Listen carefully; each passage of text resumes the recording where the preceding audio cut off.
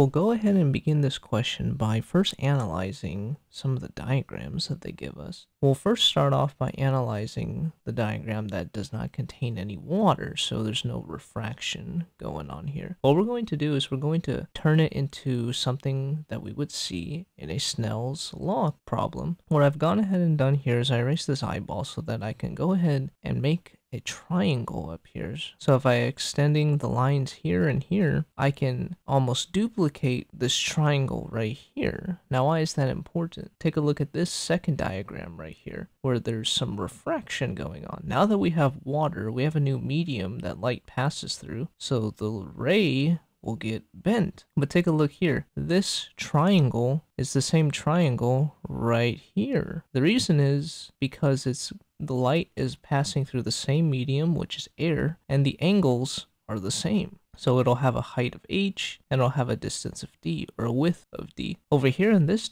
triangle down below, we can go ahead and find that the height is h, and the distance here is simply going to be half of the distance right here. The next thing we're going to need to do is to find the hypotenuse of each triangle that we've drawn. So the hypotenuse for this upper triangle will be the square root of d squared plus h squared. Hypotenuse for the smaller triangle will be d over 2 squared plus h squared. Next, we're going to perform Snell's law on this diagram right here. We know that the index of refraction for the first medium is simply 1. The first medium being air has an index of refraction of 1. Sine theta 1, so sine of this angle, recall that the sine of any angle is simply the opposite of the angle divided by the hypotenuse. So in this case, the opposite is this d variable right here, and the hypotenuse is the square root of d squared plus h squared. We're going to go ahead and leave the second index of refraction in its variable form, but we're going to take the sine of theta 2, and the sine of theta 2 is simply d over 2 divided by the square root of d over 2 squared plus h squared. The next thing we have to do in order to prove the equation that question A is asking, we'll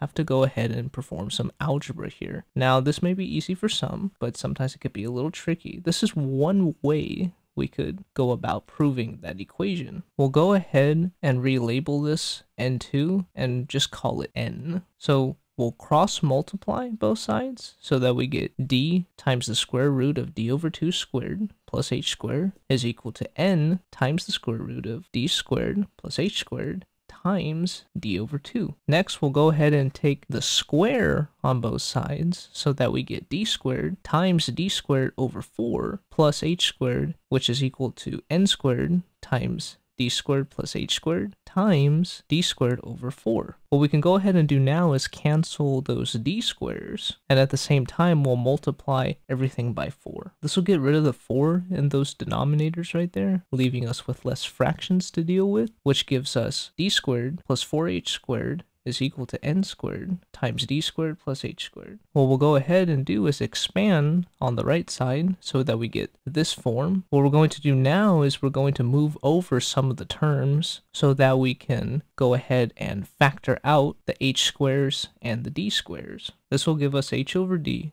is equal to the square root of n squared minus 1 divided by 4 minus n squared. So we've gone ahead and successfully proven the equation that part A was asking for. Part B wants us to use the same equation that we just proved and go ahead and solve for the height. When we plug in the numbers here, where the index of refraction we're interested in is the one for water, which is 1.333, and we'll go ahead and plug in all the variables, and we'll get a height of 0.0473 meters or 4.73 centimeters.